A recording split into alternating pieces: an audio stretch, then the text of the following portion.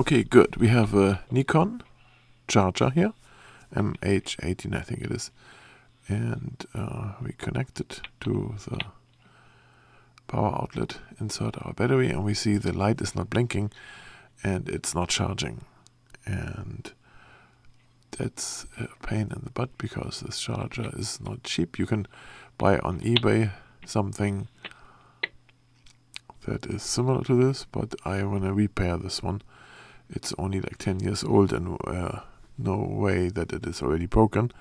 I had like a thunderstorm, and then what happens here? So this fuse here is blown, like 250 volts is slow. The T is for slow blowing 2 amp fuse, and I ordered a few on eBay. They are less than $1 a piece. And so I'm going to clean those solder points here, those two, to make a hole. I have this suction thing here. Okay. So they're both open, both holes now.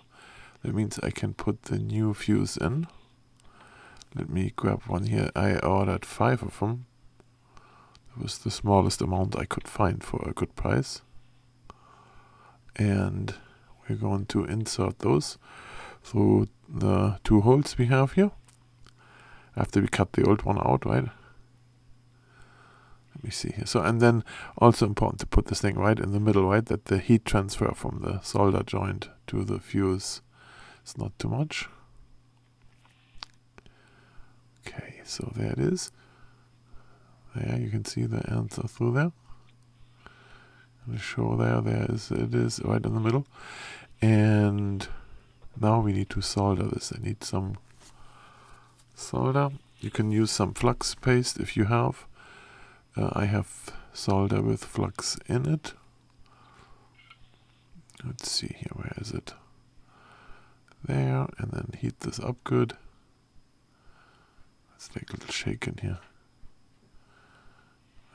There's one, and then here is the other. Very nice. Get warm, a lot of solder in there. Could flow a little better. I should have used the flux, but it's too late now. This thing is beautiful, I can tell you. Now we need to cut the ends off. Do I have a cutter handy? I do, I think. Let's see, where is it? Here it is. Okay, let's see.